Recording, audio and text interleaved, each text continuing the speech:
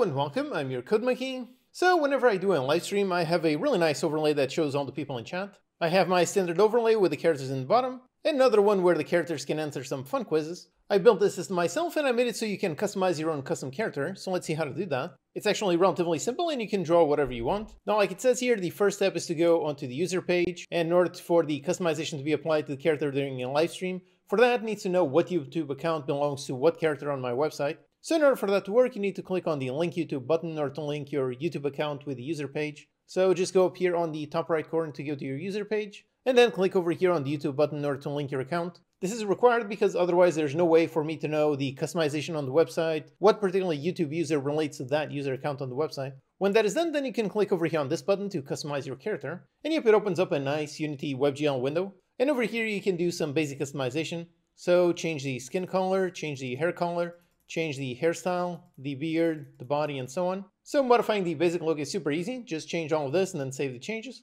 But the more fun part is actually drawing the character yourself. So for that, click on this button over here to download a base texture. And this opens up a URL with this window. So just go ahead, right click and save this image. And then you can just open this up in some kind of image editing program. Over here I'm using Photoshop. And then basically all you need to do is just draw directly inside of these squares. So this one up here is the head down. So that is the sprite that shows up when the character is facing the screen, then when facing right, and it's inverted for facing left, and when the head is pointing up, then the hand, the foot, and the various body positions. So that's really it, super simple. Depending on your art skills, you can probably draw quite a lot better than me. And now since these characters, this style is actually something that I've used in several of my own games, because of that I have a bunch of sprites with this exact same format. So a bunch of really interesting characters that I've used in several of my own games. For example, here is a nice ninja character. I believe I used this one in my Hyper Nice Battles game. So here it is, and yep, the only thing that matters is that I draw directly on the perfect position. So if I place the other overlay on top, notice how it's all drawn perfectly. So over here is the head down, head right, head up, and so on. And of course you can erase all of the bounding boxes.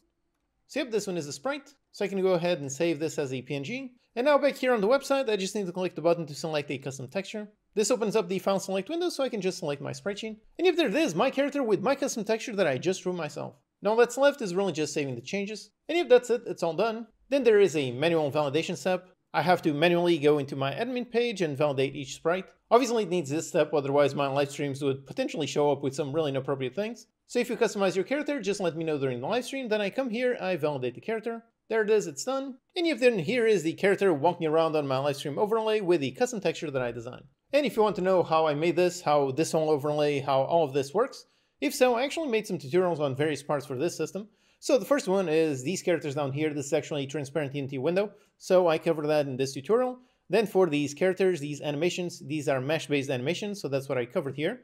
And again, like I mentioned, this is the same animation system that I've used in many of my own games. Then in order to contact from Unity with the YouTube API, for that I covered this tutorial all about doing HTTP requests from directly inside Unity. And finally, for the simple customization where it just changes the skin color, hair color, and so on, for that one I covered how I handle the guest sprite sheets in my game Battle Royale Tycoon. Basically it involves tinting pixels of various colors and then copy pasting various parts from different sprite sheets. So yeah, put all that together and here is a really awesome custom character that you can also draw yourself in order to participate in my live streams. So go ahead, check the link in the description, draw your own character, and then join me on the next live stream.